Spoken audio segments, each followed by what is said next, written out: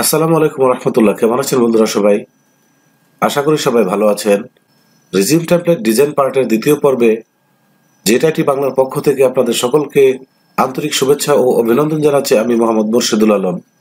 তো বন্ধুরা, গত পর্বে আমরা রিজিউম টেমপ্লেটের এই নেভিগেশন বারটি তৈরি করেছিলাম। আজকে আমরা রিজিউম টেমপ্লেটের সেকশনগুলো ডিজাইনের কাজ শুরু করব। তো এখানে 6টি সেকশন রয়েছে। প্রথম সেকশন হচ্ছে অ্যাবাউট, এটা হচ্ছে অ্যাবাউট সেকশন। তারপর হচ্ছে এক্সপিরিয়েন্স সেকশন, তারপর এডুকেশন সেকশন, তারপর হচ্ছে স্কিলস সেকশন, তারপর হচ্ছে ইন্টারেস্ট সেকশন, তারপর হচ্ছে অ্যাওয়ার্ডস সেকশন। তো বন্ধুরা, আজকে আমরা প্রথমেই এই অ্যাওয়ার্ড সেকশনটি ডিজাইনের কাজ শুরু করব। তাহলে আজকের এই টপিকের কোনো কিছু মিস না করতে চাইলে ভিডিওটি শুরু থেকে শেষ পর্যন্ত দেখার অনুরোধ রইল। আর ভিডিওটি দেখে যদি ভালো লাগে তাহলে লাইক ও কমেন্ট করবেন, বন্ধুদের সাথে শেয়ার করবেন এবং চ্যানেলটিকে সাবস্ক্রাইব করে আমাকে উৎসাহিত করবেন যেন আমি আরো ভালো কিছু আপনাদের উপহার দিতে পারি। আর সাবস্ক্রাইব বাটনের পাশে থাকা বেল আইকনটির অল বাটনে ক্লিক করে রাখবেন রিজিউম টেমপ্লেটের ডিজাইন পার্টের তৃতীয় পর্ব আপলোডের নোটিফিকেশন পাওয়ার জন্য। তাহলে চলুন শুরু করি আজকের কাজ। তো বন্ধুরা, এখানে এসে নেভিগেশন সেকশনটি শেষ হয়েছে। সেকশন ডিজাইনের কাজ শুরু করব নেভিগেশনের পর থেকে। তো এখানে এসে প্রথমে কমেন্ট করে নিন। কমেন্টে লিখুন section start, SECTION section START section start. তারপরে কমেন্টটিকে ডুপ্লিকেট করুন Ctrl+Shift+D দিয়ে, তারপরে এখানে লিখে দিন ইন্ট। এখান থেকে সেকশন শুরু হয়েছে এবং এখানে শেষ হয়েছে। এবার কমেন্টের মাঝখানে চলে আসুন। তো বন্ধুরা, কমেন্টের মাঝখানে এসে আমরা container fluid CONTAINER container FLUID container fluid নামে একটি ডিভ নেব। এই ডিভের ভেতরে এসে এই 6টি সেকশনকে ডিজাইন করব। যেহেতু আমরা এই ডিভের ভেতরে 6টি সেকশনকে ডিজাইন করব, সেহেতু এই কন্টেনার ডিভের ভেতরে প্রত্যেকটি সেকশনের জন্য আলাদা করে কমেন্ট করে নেব, যেন ডেভেলপার বুঝতে পারে কোথায় কোন সেকশনটি ডিজাইন করা হয়েছে। তো এখানে কমেন্ট করুন। প্রথমে এসে আমরা প্রথমেই ডিজাইন করব অ্যাবাউট সেকশনটি। সেহেতু আমরা এখানে অ্যাবাউট SECTION অ্যাবাউট সেকশন, এখানে স্টার্ট লিখি, স্টার্ট, তারপর এখানে লিখে দিই এন্ড। এর মাঝখানে চলে আসি। এখন অ্যাবাউট সেকশনটি ডিজাইন করার জন্য আমরা এই কমেন্টের মাঝখানে এসে আমরা সেকশন নামে একটি ট্যাগ দেব, SECTION সেকশন নামে একটি ট্যাগ নিলাম। তারপর এর ভিতরে একটি ডিভ নিব। এই ডিভের মধ্যে একটি ক্লাস ব্যবহার করব CLASS। এই ডিভটির জন্য আমরা ফুল উইথ নেব। আমরা নর্মালি জানি কন্টেনার নিলে কন্টেনারের দুই পাশে গ্যাপ ক্রিয়েট হয়।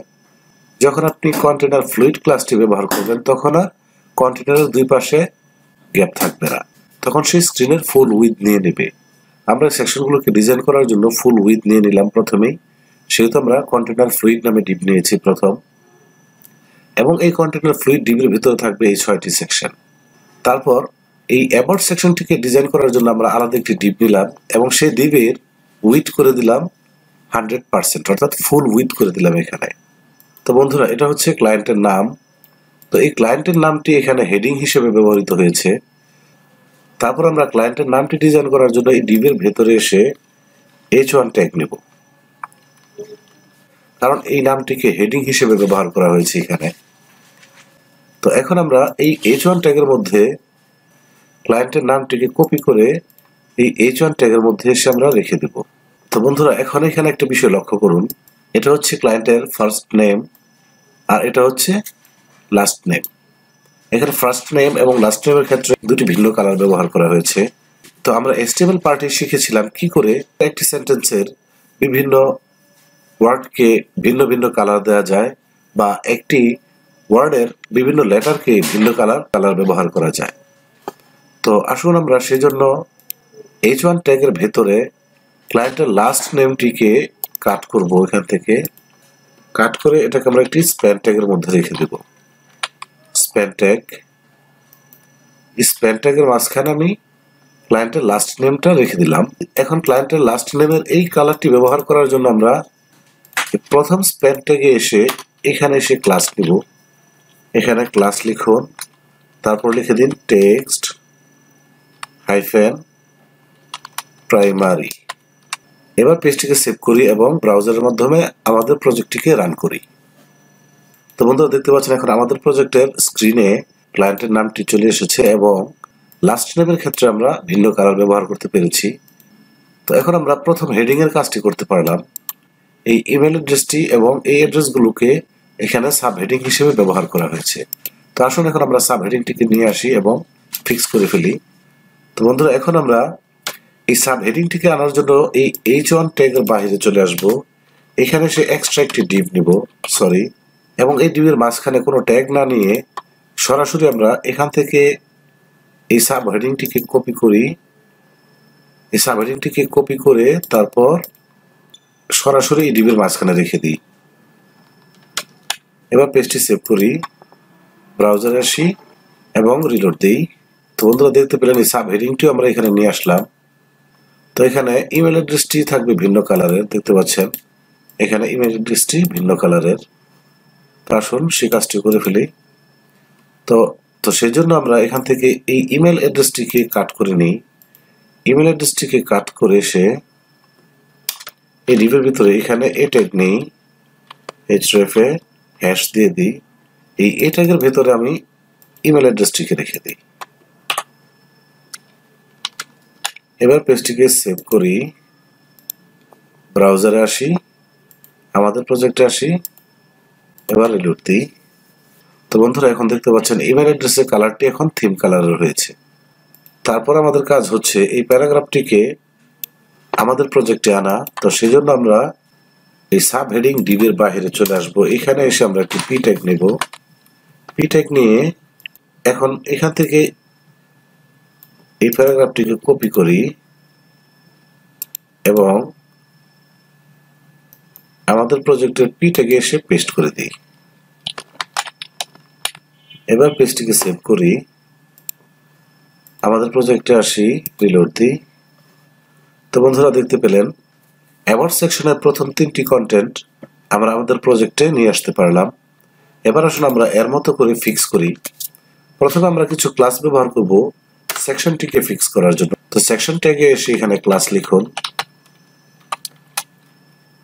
ক্লাস, প্রথম ক্লাস হচ্ছে resume, RESUME, resume hyphen SECTION, resume section.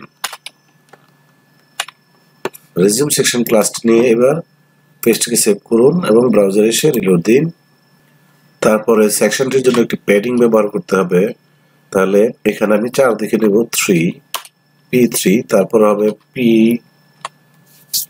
তারপরে হচ্ছে PLG 5। এবার পেজটি সেভ করি, ব্রাউজারে এসে রিলোড দিই।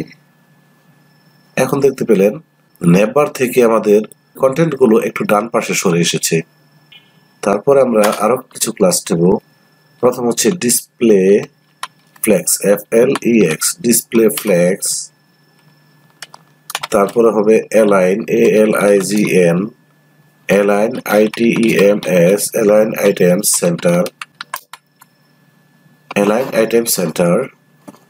তো ডিসপ্লে ফ্লেক্স নেওয়ার পর অ্যালাইন আইটেম সেন্টার ক্লাসটি ব্যবহার করেছি, কারণ ডিসপ্লে ফ্লেক্স ব্যবহার না করলে আপনার অ্যালাইন আইটেম সেন্টার এই ক্লাসটি কোনো কাজ করবে না।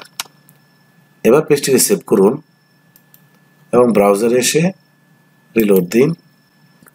এখন স্ক্রিনের সেন্টারে চলে এসেছে আমাদের এই ফুল সেকশনটি।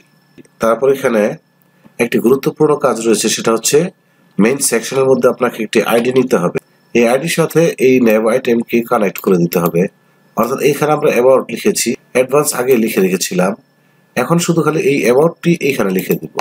তাহলে ABOUT, এখন এই আইডিটি এবং এই নেভ আইটেমটি কানেক্ট হয়ে গেল। তো তারপর h1 ট্যাগে আসবো, এখানে এসে ক্লাস লিখুন, ক্লাস এর মার্জিন বটম 0 করে দিন।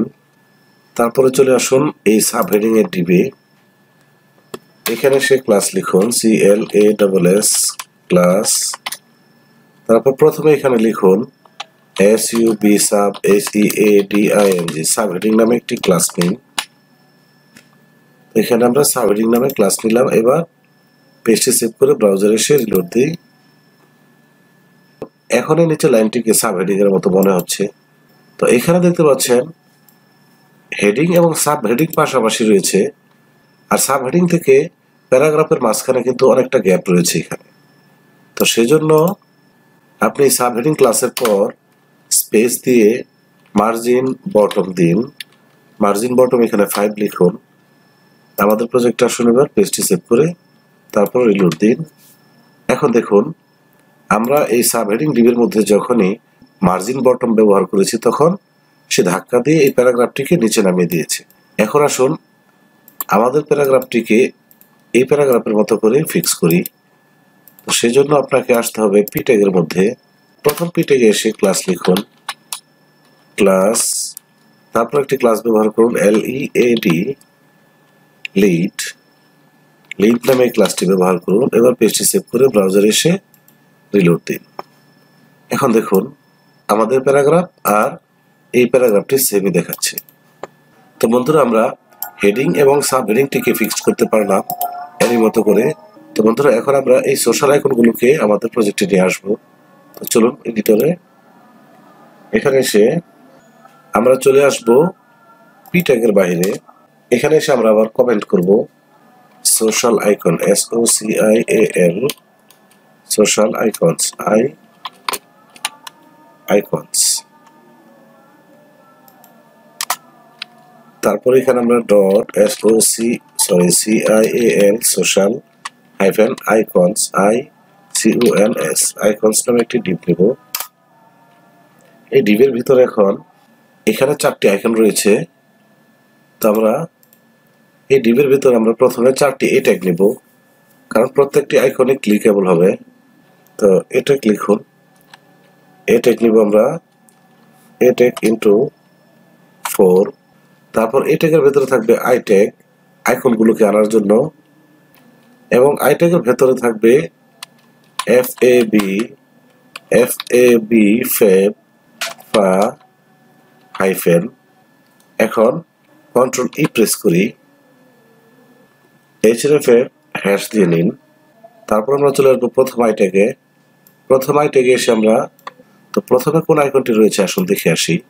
প্রথমে লিঙ্কডইন, তারপর গিটহাব, তারপর টুইটার, তারপর ফেসবুক। প্রথমে আমরা লিঙ্কডইন নিই, LINKEDIN লিঙ্কডইন হাইফেন ইন, তারপর হবে গিটহাব GITHUB গিটহাব, তারপর হচ্ছে টুইটার TWITTER টুইটার, তারপর হচ্ছে ফেসবুক হাইফেন F। এবার পেজটিকে সেভ করুন, ব্রাউজারে আসুন, আমাদের প্রজেক্টে আসুন, এখানে এসে রিলোড দিন। তো বন্ধুরা দেখতে পাচ্ছেন এখন আমাদের প্রজেক্টে আমরা সোশ্যাল আইকনগুলো নিয়ে আসতে পারলাম। তো এখানে প্যারাগ্রাফের সাথে আমাদের সোশ্যাল আইকনগুলো লেগে রয়েছে। এখানে দেখতে পাচ্ছেন মোটামুটি অনেকটা গ্যাপ রয়েছে। তো এই গ্যাপটি ক্রিয়েট করার জন্য তো পি ট্যাগে এসে লিড ক্লাসের পর স্পেস দিন, তারপরে লিখুন মার্জিন বটম, এখানে 5 নেই। তারপরে পেজটি সেভ করি, এবার ব্রাউজারে এসে রিলোড দিই। তো বন্ধুরা দেখতে পেলেন এখন প্যারাগ্রাফ এবং সোশ্যাল ডিপের মাঝখানেও গ্যাপটি ক্রিয়েট করতে পারলাম। তো আমার মনে হয় আমাদের প্রজেক্টের সাথে এই প্রজেক্টের কিছুটা পার্থক্য রয়েছে। সেটা হচ্ছে এই প্রজেক্টের মধ্যে দেখতে পেলেন এই সেকশনটি এবং এই নেমবারটির মাঝখানের গ্যাপ কিছুটা কম, এবং আমাদের এখানে গ্যাপ অনেকটা বেশি। এখন আসলে গ্যাপটিকে আমরা কমিয়ে দিই।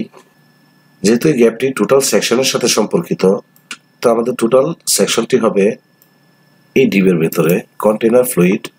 তো এখানে এসে আমরা প্যাডিং 0 করে দিই, কন্টেনার ফ্লুইডের প্যাডিং 0।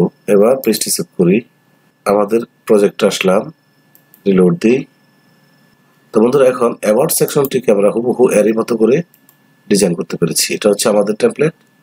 আর এটা হচ্ছে মেইন টেমপ্লেট। তো বন্ধুরা, আশা করি এটুকু কাজ আপনারা বুঝতে পেরেছেন এবং সবাই অ্যাবাউট সেকশনটি ডিজাইন করতে পারবেন। তারপর হচ্ছে এক্সপিরিয়েন্স সেকশন। তো এক্সপিরিয়েন্স সেকশনের কাজ অ্যাবাউট সেকশনের চাইতে একটু বেশি। তো সেজন্য আমরা যদি এখন এক্সপিরিয়েন্স সেকশনটি ডিজাইন করতে যাই তাহলে ভিডিওটি অনেকটা লম্বা হয়ে যাবে। তো আমি চাচ্ছি আমরা ডিজাইনের কাজ শিখবো ঠান্ডা মাথায় এবং অল্প অল্প করে শিখবো। যেটুকু শিখবো এবং যেটুকু দেখবো প্রতিদিন সেগুলো প্র্যাকটিস করবো ইনশাআল্লাহ। তো বন্ধুরা, ভিডিও লম্বা করে বোরিং করতে চাচ্ছি না। তো সেজন্য আমরা আগামী পর্বে দেখবো এই এক্সপিরিয়েন্স সেকশনটিকে কিভাবে ডিজাইন করতে হয়। তো বন্ধুরা, আজকের এই ভিডিওটি যদি ভালো লেগে থাকে তাহলে অবশ্যই লাইক এবং কমেন্ট করবেন, আর বন্ধুদের মাঝে শেয়ার করতে ভুলবেন না, এবং পাশাপাশি চ্যানেলটিকে সাবস্ক্রাইব করবেন আমাকে উৎসাহিত করার জন্য। আর সাবস্ক্রাইব বাটনের পাশে থাকা বেল আইকনটির অল বাটনে ক্লিক করে রাখবেন আগামী পর্ব আপলোডের নোটিফিকেশন পাওয়ার জন্য। আর আমার কোথাও ভুল ভ্রান্তি হলে ধরে দিয়ে আমাকে সাহায্য করবেন ইনশাল্লাহ। তাহলে দেখা হচ্ছে আগামী পর্বে এক্সপিরিয়েন্স সেকশন ডিজাইন নিয়ে। সে পর্যন্ত আল্লাহ আপনাদের সবাইকে ভালো রাখুন, সুস্থ রাখুন। আল্লাহ হাফেজ।